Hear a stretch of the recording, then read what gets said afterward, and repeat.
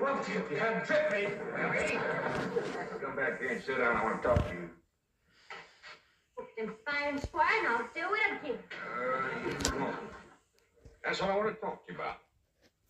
Telling me? You're too big to wrestle with boys. I ain't big as Jethro. Big that way, I mean, growed up. You're a young lady now.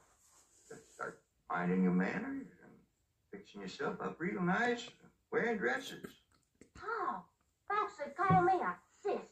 It ain't sissy for girls to act like girls.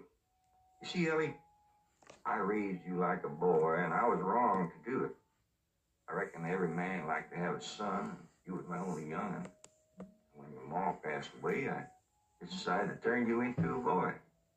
By the time Granny come to help out, you was too wild to tame. By thunder, you could outrun, out climb, out fight, and out shoot every boy in them hills. I still can, Paul. Yeah. It ain't fitting.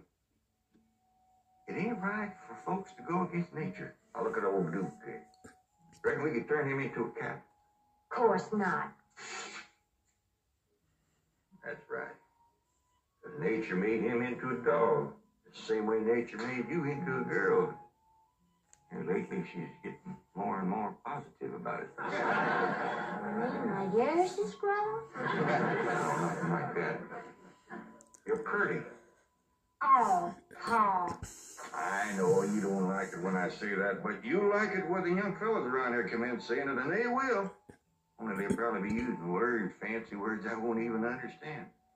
But Ellie Mae, ain't nobody can ever tell you how pretty you really are, Sydney. You're the living picture of your mom.